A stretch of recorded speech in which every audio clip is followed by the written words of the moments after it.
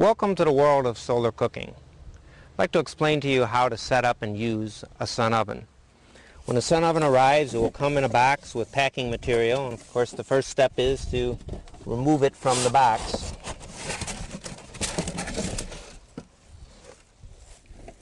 When you remove it from the box, you just want to open it up and initially take any packing materials out of the inside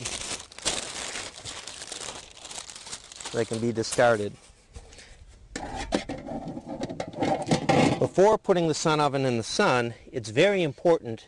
The oven comes with a protective film on the reflectors.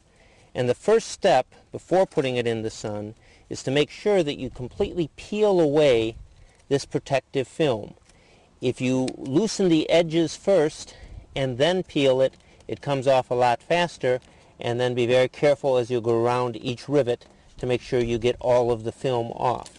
As you can see, as you peel away the reflective material, what's underneath is a very shiny reflector. And the reflector reflects the light into the oven box. In order to keep these reflectors clean, all you need to do is clean them with any kind of a window cleaner, like a Windex or vinegar water, and they'll polish right up just like glass would polish up. Once you've peeled off the film from the reflectors, you're ready to start focusing your sun oven. To focus it, all you need to do is to point it towards the sun, secure the glass tightly with these latches, and set it towards the sun. If you back up and stand behind the oven, the goal is to get the shadows even on both sides. As the sun moves, you'll want to refocus the oven. The more often you refocus it, the faster it cooks. The less often you focus it, the slower it cooks. But cooking in a sun oven is really just a function of you can cook for a longer time at a lower temperature or for a shorter time at a higher temperature, and it doesn't affect the quality of the foods at all.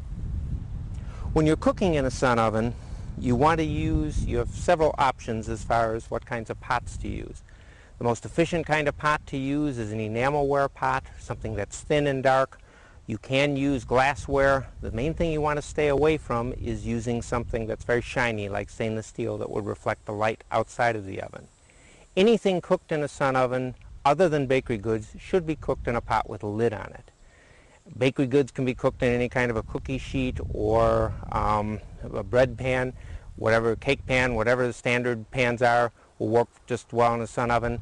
But you do need a lidded pot if you're boiling foods, if you're baking foods, or if you're steaming foods, in order to trap the moisture inside the pot.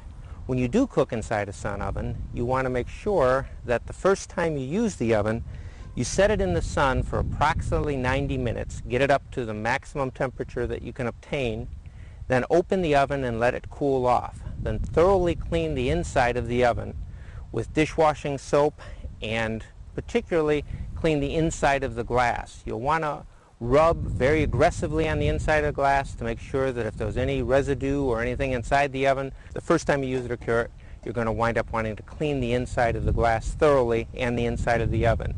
Then you're ready to start cooking.